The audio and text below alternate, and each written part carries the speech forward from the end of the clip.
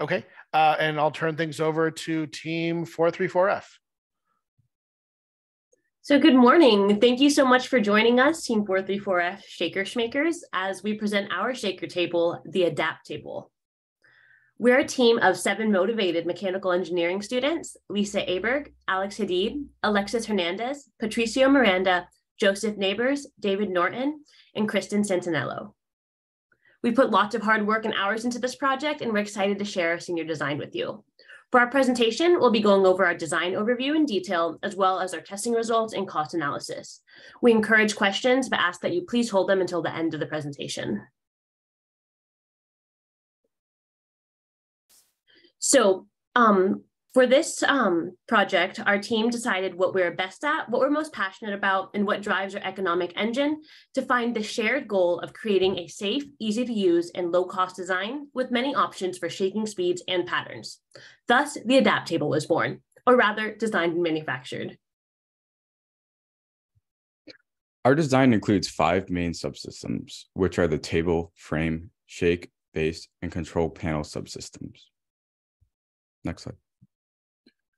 In the early stages of our product's table design, we based the design to have simple mechanism of thumb screws coming from the acrylic sidewalls that had a flat surface and a T-holder at the middle of the acrylic table to attach and hold in place both the test tubes and the weld plates by using pressure force coming from the 2 directions of the thumb screws.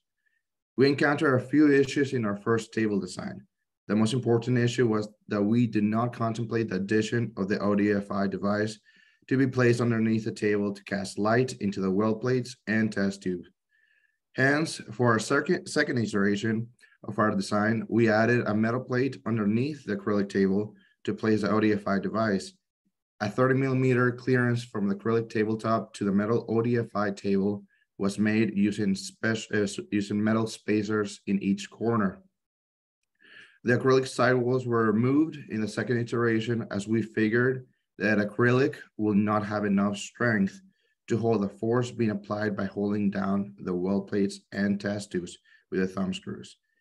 As we removed them, we came up with a different method to hold down the test tubes and weld plates. We designed acrylic L brackets. They use wing nuts and bolt heads that hold down the test tubes and weld plates to the correct position where it wraps around the test tubes and weld plates and push it to the L corners into the middle of the plate. We switched from T-holder in the middle to L corners mainly for manufacturing purposes, as the change was beneficial to use as a typical acrylic size may be found rather than a bigger one. Next slide. When prototyping our design, we decided to increase the thickness of the L brackets and L corners from 6mm to 12mm to assure the secureness of the test tubes and weld plates from the shaking movement. Key features that our table design provides is the availability to hold down the 2 table tubes or 2 weld plates or one of each simultaneously. As the L brackets are adjustable depending on the test tube or weld plate, it provides the design to be adaptable in case the user chooses to use a different size for the test tubes or weld plates. Also, as seen in the red circle in the left, with the use of a head bolt in the slotted rail for the L brackets, there's no need of a wrench or any other tool to tie the L brackets into place. The metal spacers separate the acrylic tabletop and ODFI metal plate to have a 30mm clearance, as stated before. That gives enough room to place or remove the ODFI device with ease. And in case the ODFI changes in height, the clearance makes the availability to use many other versions of the ODFI device. Next slide. So now talking about our frame subsystem, our original design from our first iteration was a 3-rail design using rails from IGUS and carriages from IGUS. We had 2 base rails that allowed movement in the Y direction, and then a rail on top of those rails allowed movement in the X direction. These were mounted to 4 leveling legs, or self-leveling legs, And then moving on from that to MS2, we kept our 3-rail design, the same with 2 base rails and 1 upper rail, but we changed it to have more stability by mounting these rails directly to the base plate, allowing for more contact and allows us for ease of manufacturing and a lower height, so there's less wobble. Now from MS2, click. Okay, sorry. From MS2 to our current model, we had a lot of changes. You can see we went from a 2 base rail system to 1 base rail. Now this was mainly by an issue of binding. Now the 2 base rails were over constraining our system, and that was due to the base plate not being perfectly manufactured. With any slight issue in the holes being drilled for the parallel rails, it would just cause an unbelievable amount of friction, allowing just the rails not to move, and the motor would just be struggling to give it a little push. So we moved to a 1 base rail design, and we kept the upper rail the same, just shortened it a little bit due to not needing the entire length from subtracting the 1 rail at the base. So it was a pretty easy fix for us. We took our base plate, we drilled 2 new holes that were in line with the shaft of the motor and the clevis rod. And this fixed our design, it helped our design a lot. It made it more compact. It was a lot easier for us to it was quick. It was a 1-day fix for us. And it decreased the amount of friction by a lot. We were able to have the motors push it in full contact. It was a lot less binding. There's theoretically no binding for us. The carriages were a lot more smooth in movement, and it made our design a lot more lightweight as well. So moving on to our shake subsystem, this is the subsystem where the motors it consists of the motors and how they're connected to our shaker table. So in early stages, we actually started off with a Scotch oak design to convert our rotational motion to our linear motion for both the X and Y directions. However, at the time, we had 1 motor that was mounted to the ground and fastened to the bottom level of rails, but our second motor was actually freely moving with the upper rail, and it was fixed to that. So we quickly decided that this is not what we wanted in our design. So moving on to MS2, we had both of the motors mounted to the base plate. And then additionally, we switched from the Scotch oak design to a linkage design with a threaded rod and our own custom motor arms. And then additionally, as you can see in the right-hand photo, the top left corner, we added an extra rail and a guide post. The extra rail was needed so that the motors would move independently of one another. And then the guide post was to keep it from moving left and right or in the axis of that other motor. Next slide.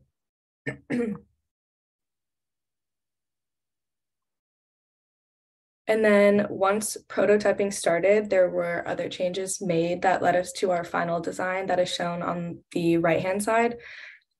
For starters, we created a new longer motor arm. As you can see in the left photo, it's the black 3D printed piece. That was to be able to push both of the carriages at the same time on the bottom rails instead of our original design, which only pushed it on the left side.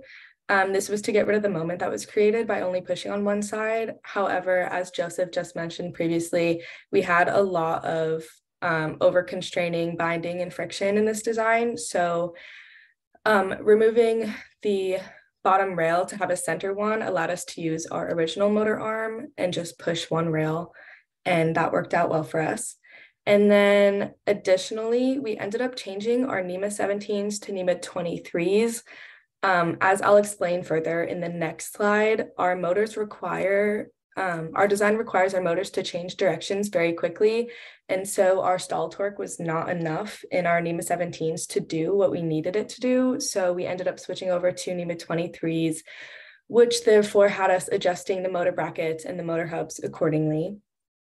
And then lastly, for changes, there were some slight changes to the upper motor arm and its guide block. The upper motor arm used to be a rectangular cross-sectional area for the shaft. However, we switched it to a circular cross-sectional area so that there would be less friction. And then the guide block used to be a U shape, and we just added a top to it to constrain it on all of its sides instead of just from left to right. Next slide. So our key feature in the shake subsystem is it has to do with the way that we get our orbital patterns or our shaking patterns. So instead of doing a full rotation, our motors actually oscillate back and forth between two set points. So essentially, the software calculates the total steps that the motor needs to take to get the linear distance that the user wants from their diameter input. So it'll set the motors to be oscillating about position 2, as you can see in the right-hand picture. It'll oscillate about position 2, and it'll move back and forth between positions 1 and 3. And then depending on when the user wants a smaller or larger radius, it'll move points 1 and 3 either closer or farther away from 2 to change that diameter of the orbitals or shaking patterns. Also, the motors have a full range of 30 millimeters to go back and forth from, but the software caps it out at 25 millimeters. So essentially it'll never hit position 4 while running a shaking pattern. That position 4, as you can see, is only to get that extra distance it needs to hit the limit switches when calibrating. Next slide. So we based our shaking patterns off of these equations that you can see. The green one being the linear, the blue is orbital, and the orange is double orbital. So essentially the cosine is just the motors oscillating back and forth between positions 1 and 3. So of course, for the first case linear, we have our X motor oscillating between 1 and 3, and then our Y motor does not do anything for that pattern. And then for the single orbital pattern, as you can see, they both have the same motion, except the Y motor is out of phase by 1/4 of it. So essentially the X motor starts at position 1, and then the Y motor starts at position 2, and then that's how they work. So they're just out of phase, and that's how we got that shaking pattern to work. And then for the last one, it's the same thing. They're both out of phase, but the Y motor also moves half the distance. So its positions 1 and 3 are closer together, and it moves twice as fast. So the Y motor will do 2 oscillations while the X motor does 1 oscillation. And that's how we got our shaking patterns. Next slide. For the initial design of our base subsystem, we came up with the idea of mounting the rails and the carriages to the forelegs directly. The idea behind this design was our uncertainty whether or not a base plate table was necessary or not, and it turned out to be a viable solution for the time being that allowed the ability to change the elevation of the shake subsystem. However, the idea was scrapped due to the legs potentially not being able to withstand the vibrations that they would experience from the dual motor setup in the shake subsystem. Hence, the second iteration of the design came about utilizing C channels. Using the C channels added more stability due to the overall surface area of contact being increased since the first initial design. However, this design was also scrapped due to the C channels experiencing a high moment from the forces experienced from the 2 rail setup on the bottom. Also, our team decided that it was not necessary to have the shake and frame subsystem elevated up high. And this is where we resulted in our final design of ultimately using a base plate to mount the shake and frame subsystem directly. Next slide, please. With our final design, some of the key features of this design are the damping feet and the large mass. The reason for the 4 damping feet were to help the table deal with the vibrations that will be experienced from the shake subsystem. The large mass of the base plate also adds more stability to the overall design when dealing with these vibrations. A noticeable change from the MS2 design are the additional holes that were drilled due to the omission of one of the bottom rails. This change was done due to over-constraining of the system, as mentioned before in the frame subsystem section. This addition greatly reduces the binding and friction that the system experiences from the carriages and the rails. Next slide, please.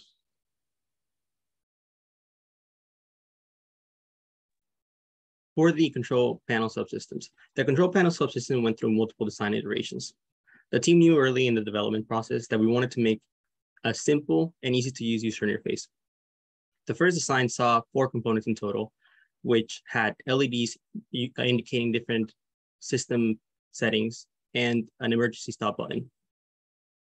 Later on, the team knew the direction they wanted to go to and then added an LCD panel and a keypad for the user to be able to input all the settings. On top of that, the LEDs were carried over to work in tangent with the LCD, and also the emergency button was carried over to meet the customer requirements. Next slide, please. As for the control panel subsystems, once the concept was finalized, what the team did was developed a control panel that would be ergonomic to someone and to be easy to use when placed on the table. So the first design concept had a major error where the wiring for the LCD and the keypad did not fit. So what the team ended up doing was shifting up the LCD and the keypad in order to fit the wirings. As for design 2, that shows the shifted up version. Design 3 shows a second part being printed and added on to the second part. And it was to add the LEDs and then the emergency stop button. Now for the final iteration, both of the panels were combined in order to have all components in one place. Next slide, please. Once completed, functionality was added to the control panel. The key features being the LEDs, emergency shutdown switch, and UI. The LED indicators are as following. The green shows that the system is ready to run. The yellow means that the system is currently running. And red is to show that there is an error with the system. Of course, the emergency shutdown button is simply a kill switch that would be in case of emergencies or if the system becomes unresponsive. As for the user interface, the first thing to highlight is that the layout of the UI is very easy to use. It is all in one place and can be seen from the main menu.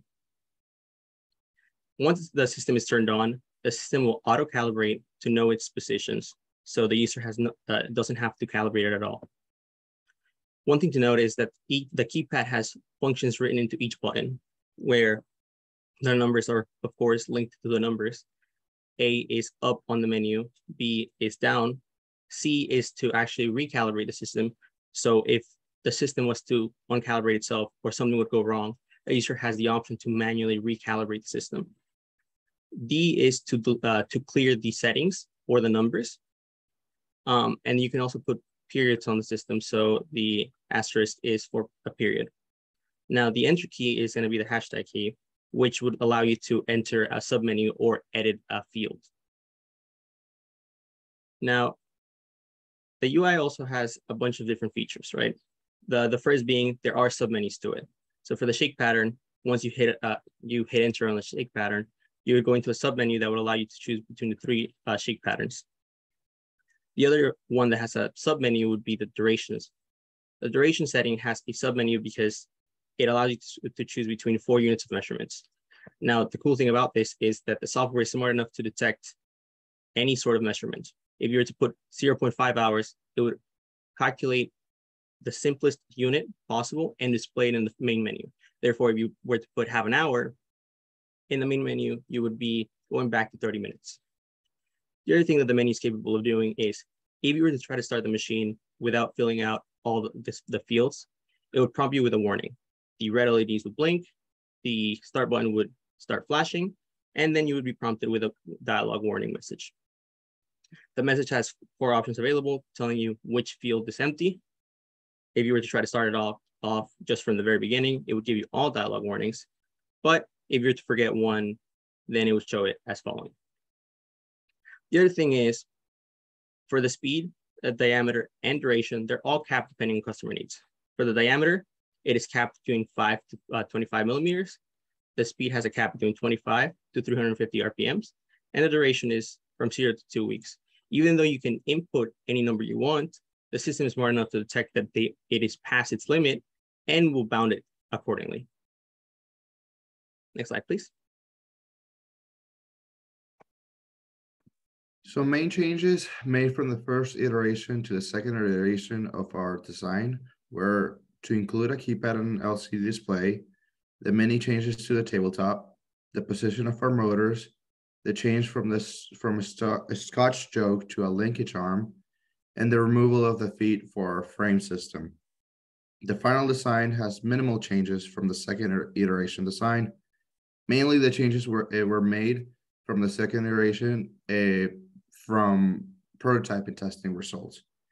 The changes were the change from the parallel rails to the one rail in each direction, the redesign of the guide block and upper carriage mount arm, the switch from NEMA 17 motors to NEMA 23 motors, the change from a push button to a mechanic switch, and establish a design for the control panel and electronics box. Next slide. In testing our final design, the 3 patterns were tested at different RPMs to see how the design would hold up for longer runs. For the linear pattern, the system ran at 200 RPM for a total duration of 56 minutes. From this test, there were no failures to the system at all and nothing was needed to fix. The next pattern that was tested was the orbital pattern. The system still ran at a RPM of 200, but the system ran for a total of 2 hours.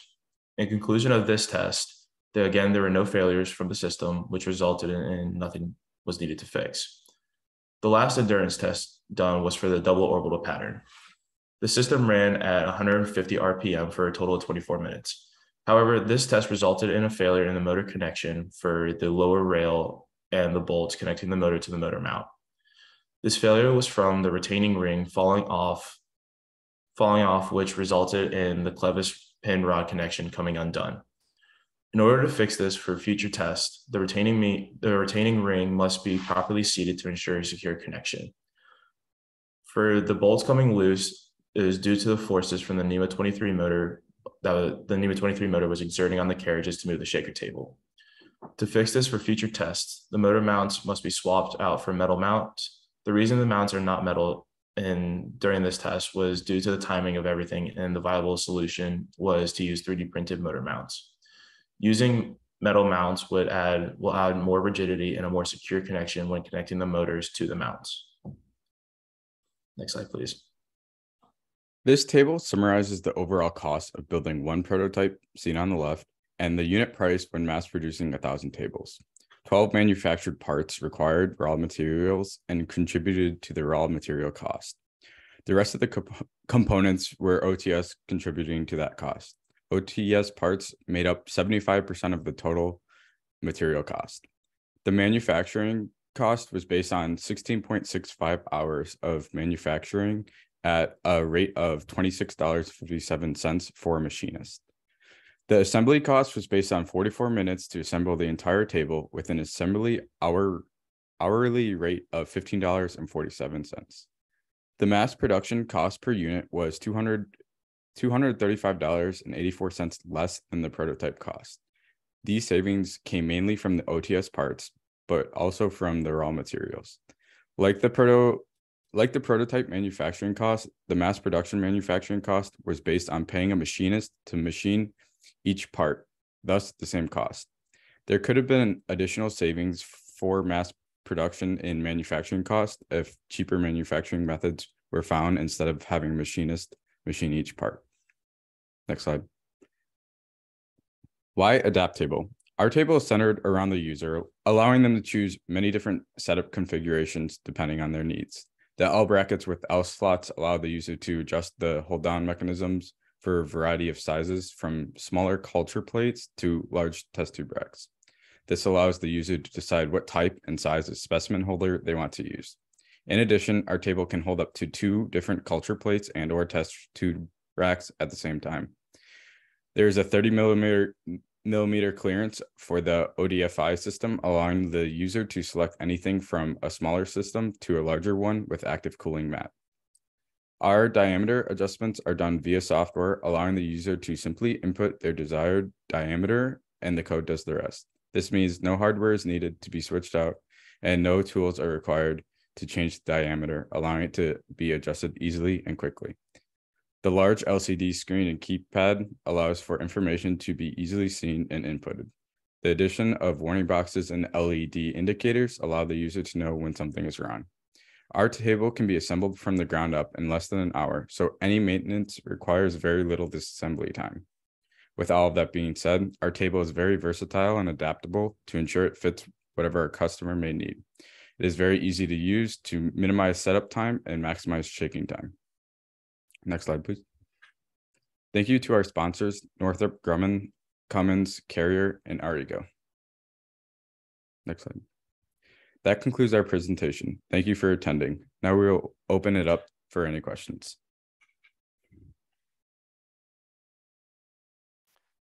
Okay, awesome. Any questions from our panelists? Sure. This is Rick Miles with, from Northrop Grumman. A couple of things. Definitely a lot of trial and error, and I appreciate you walking through the trial and error on that.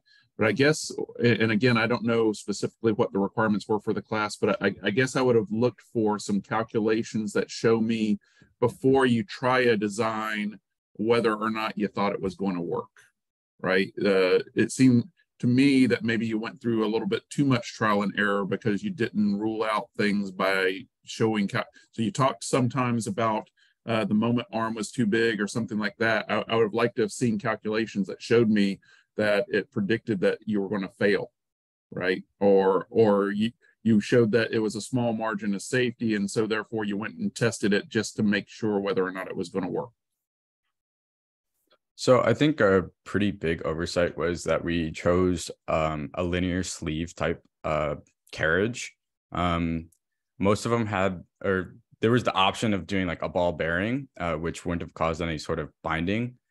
We kind of overlooked that entirely and chose a linear sleeve type carriage, which created binding. And we didn't really think about that while we were designing it. And until we, actually put it together and realized that these linear like sleeves could create binding when there was a moment put on them. And then, so the cost of your table, right? A pretty pricey table there. What do commercial shaker tables typically cost? I've seen some online for from like $700 to $1,500. Okay, yeah, I guess my biggest question there would be whether or not you would be competitive in the marketplace if you had to go mass produce this against what's already out there. And then you mentioned a little bit about the stall torque was the reason you moved from the NEMA 17 to the NEMA 23 motors. Kind of the same comment on the calculations. Before jumping in, did you go figure out what might be the stall torque needed for the motor that you were going to use?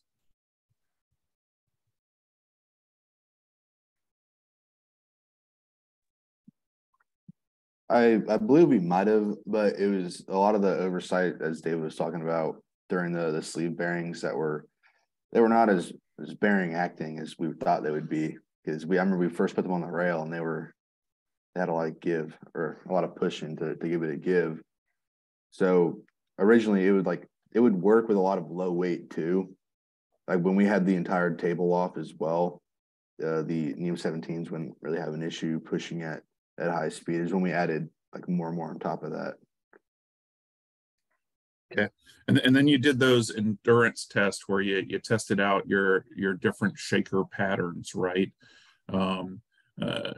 Anything you did prior to actually just running the test to try and predict life on those particular runs? Yeah, we had our endurance calculations and the factor of safety, like lifetime of the shafts and hubs and all of that went into this. The failure we had was just with the 3D printed parts. As you can see in the top part, we have shop rags underneath the motor mounts because they had a lot of wobble, and that's just because we changed our NEMA 17s about like a week or so before our FDR was due. Or correct me if I'm wrong, but in that it was very last minute of us to have to go and order motor mounts because this whole NEMA 23 was very. We didn't, once we physically put the model together was all different than in theory. But we did do the calculations on a lot of this stuff, and like the aluminum parts had they would have lasted the entire time. It's just the ring came off because the motor mount started to go like bend a little bit, and it just shot right off. It put it back on. That's why we're suggesting metal motor mounts. That was the main issue with all of this, because throughout our endurance testing, they just have a little bit of wobble just from the motor mounts. Okay. And then my final comment would just be on, so I read beforehand the statement, like what y'all were working to, right? So I was able to follow along in the presentation, but I felt like your presentation jumped too quickly into your design without explaining why are we doing the design. I would have liked to have at least had a little intro there that explained why you started throwing out ODFI. For the common user, I don't know what ODFI I did because I read that statement ahead of time. But just make sure that you got your users, your audience that's watching on the same page as you are on. I know y'all kind of lived with this the entire semester, so those are some of the things that sometimes from a presentation standpoint that you don't think about because you've lived it so much. Other than that, great job, guys. Thank you. Thank you. Okay, questions or comments from other panelists? Yeah, this is Sean with Cummins. I have a couple comments and questions, and also just following off of what Rick said. Yeah, I agree. It's always good to have a little bit of an intro explaining, why you're doing it, maybe some key features for us to look out for your project specifically. And then also a summary slide of how you met the requirements, either the functional or the must-have requirements. That's always really helpful as well. So we can easily, compare the different projects and see which ones meet the functional requirements the best. Other than that, though, I thought your presentation flow was really good. All of you are really clear presenters, so that's well appreciated. And your presentation was super clear as well. I did have a question relating to the testing. So on the slide, it looks like the max duration that was tested for was 2 hours. A true endurance or durability test typically tests at an accelerated severity to account for the durability over the total life. So I think this is a little bit what Rick was getting at as well. So did you do any other testing or analysis, or did you plan to do any more that ensures that the system can survive up to the expected, I think it was 5 years in their requirements? I think you mentioned some calculations, but yeah, calculations versus physical testing can often show very different results. Yeah, well, for this endurance test, we were going off the assignment that was given to us. We went up to the RPM that we wanted to listen to for 2 hours versus the high RPM. Yeah, I think as you go higher and higher, there's more shaking, there's more stuff that can go wrong. But we did this for 2 hours. That was our cap for this part. I know it's customer needs are supposed to go 2 weeks, and in the last 5 years with minimal replacements. And as I was saying, a lot of the aluminum parts were sufficient for that. It's just with the endurance testing, there's a lot of issues in terms of the main thing came from the motor mounts being 3D printed, causing bending and just warping.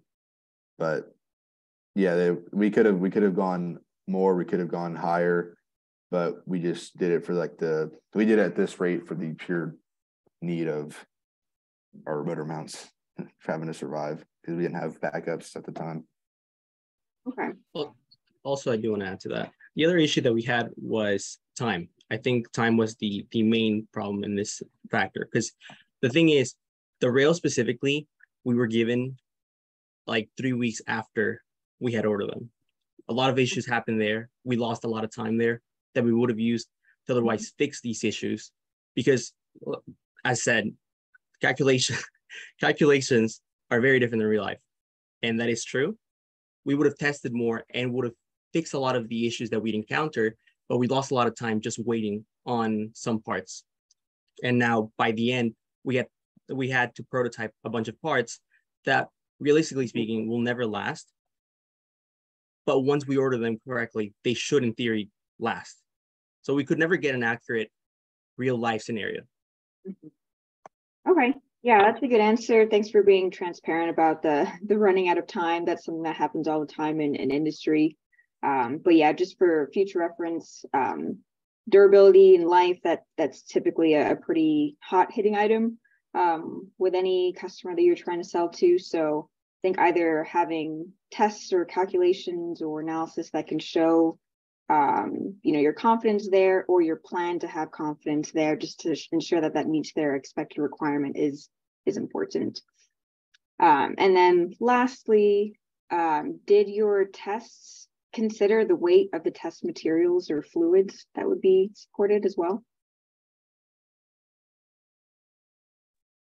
No, it didn't. We didn't. We had like the tube racks on there, but we didn't have them like filled up, or like the culture plates as well. Okay. Yeah, that's also something that would be helpful to consider. Not just the system itself, but the specific applications. The density of fluids could matter, and that could really affect the durability of your system as well. All right. Yep. Thank you.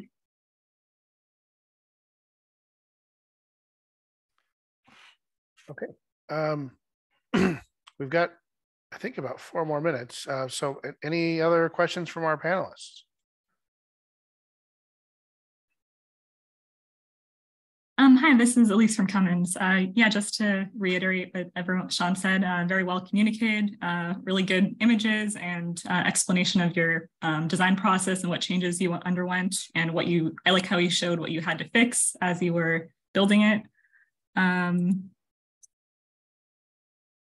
think one question I had is, did you consider the backlash of the gears with the motors when I think you said you're only changing direction instead of like full rotation? Did you consider that? I'm sorry, can you repeat that? Did you consider like backlash in your motors? Originally, yes, I believe we did. Yes, originally with the NEMA 17s, we did. And in theory, they were going to work, but with the issues that we encountered, we noticed that we didn't. And then with the time management, again, the time constraints, we weren't able to perform those same calculations for the NEMA 23s. Okay, thanks. Yeah, so that would be something for a future report, probably.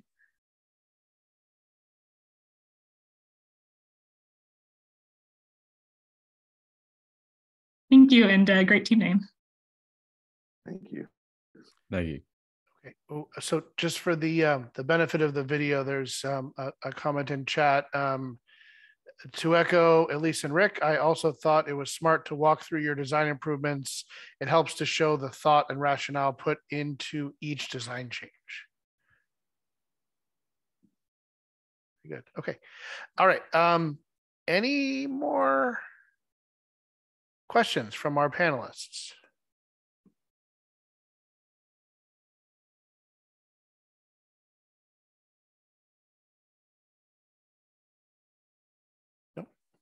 Okay. All right. Well, so seeing no more questions, we'll wrap it up there. Just for the panelists, I probably said this in the beginning, but I was a little flustered because I got here late. So just a reminder that we're doing rubrics a little bit differently than we've done it in the past. So in the past, it's been, we just sent you one big Excel spreadsheet and you sent it back to me at the end with all of your individual scores. This time around, we're just sending a rubric, like one rubric per group. So when you get to the end of a session or an end of a day, you should have as many rubrics as presentations that you've sat in. And then if you could just email all those individual files to me at the end, I think that'll make it easier for us to keep track of all the scores and where they came from. So just a reminder for that.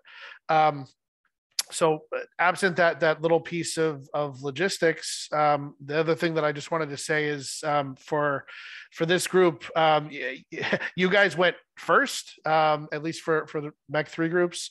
And I appreciate that. There's a lot of risk that comes with being the guinea pig, having to do something first. So I appreciate you guys volunteering for this first Mech 3 time slot and kind of taking the brunt of us, figuring out exactly how this is going to go in terms of the cadence and the protocol and the questions. And follow-on groups always have the benefit in these presentations of being able to either watch live or in video form the presentations that go earlier, and so they can anticipate the questions and they can modify their presentation so that they're more kind of ready for the questions that might be coming from the panel. So I appreciate you guys taking the risk and being the group that decided to go first, because there's you're putting yourself out there and potentially absorbing a lot more unexpected questions than groups that go later. So we'll definitely take that into account as we evaluate. Okay, so if there are no other questions, we can wrap up a couple minutes early. So I want to just thank the group for sharing your design with us, and we look forward to reading your final design report, which I think those were submitted like last night, right, at 10 p.m. So we'll be evaluating them and get back to you with scores before grades are due. So, okay. And Dr. Nimi says, you've survived. The pain is over. Yeah. I'll believe when I see it. Yeah, I don't know if the pain is actually over until they see their final grades, but at least the pain is different type of pain. Yeah, this type of pain has subsided. So anyway, okay. Well, thanks, guys. We appreciate all the time and effort you put in this semester. Very well done with the design. And we'll follow up with you when we know the final results. Thank you. Thanks. Sounds good. Thank you. Thank you. Very good. Okay. Well, we'll leave you guys the room. Let me hit the